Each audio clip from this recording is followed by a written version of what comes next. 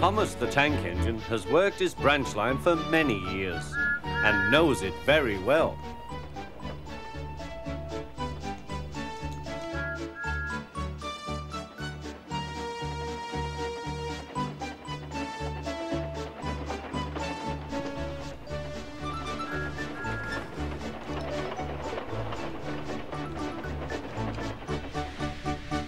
You know just where to stop, Thomas, laughed his driver.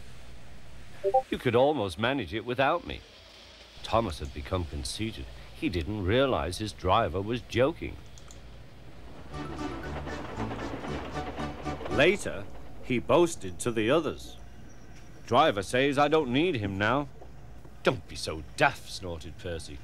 I'd never go without my driver, said Toby earnestly. I'd be frightened. Huh, boasted Thomas. I'm not scared. You'd never dare. I would then. You'll see. The next morning, the firelighter came. Thomas drowsed comfortably as the warmth spread through his boiler. Percy and Toby were still asleep. Thomas suddenly remembered.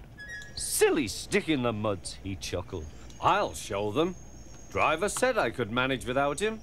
I'll just go out. Then I'll stop and wheesh. That'll make them jump. Thomas thought he was being clever. Really, he was only moving because a careless cleaner had meddled with his controls. He soon found his mistake. He tried to wheesh, but he couldn't. He tried to stop, but he couldn't. He just kept rolling along. He didn't dare look at what was coming next. There was the station master's house. The station master was about to have breakfast.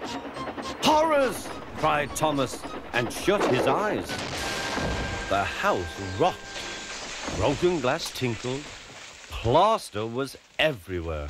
Thomas had collected a bush on his travels. He peered into the room through its leaves. He couldn't speak. The station master was furious. His wife picked up her plate. You miserable engine, she scolded. Just look what you've done to our breakfast. Now I shall have to cook some more. She banged the door. More plaster fell. This time, it fell on Thomas. Thomas felt depressed. Workmen propped up the house with strong poles and laid rails through the garden.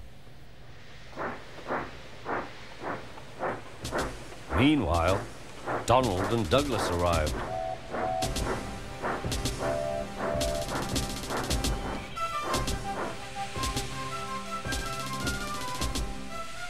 Don't fash yourself, Thomas. We'll soon have you back on the rails, they laughed.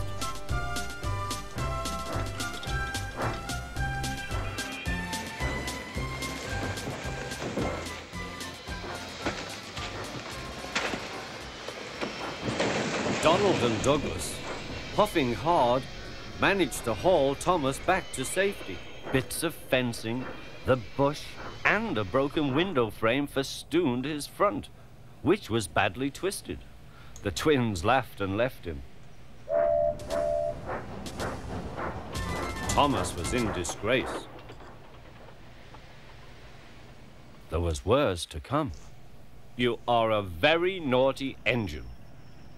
I know, sir. I'm sorry, sir. Thomas's voice was muffled behind his bush. You must go to the works and have your front mended. It will be a long job. Yes, sir. Meanwhile, a diesel rail car will do your work. The diesel, sir? Thomas spluttered. Yes, Thomas. Diesels always stay in their sheds till they are wanted. Diesels never gallivant off to breakfast in station masters' houses.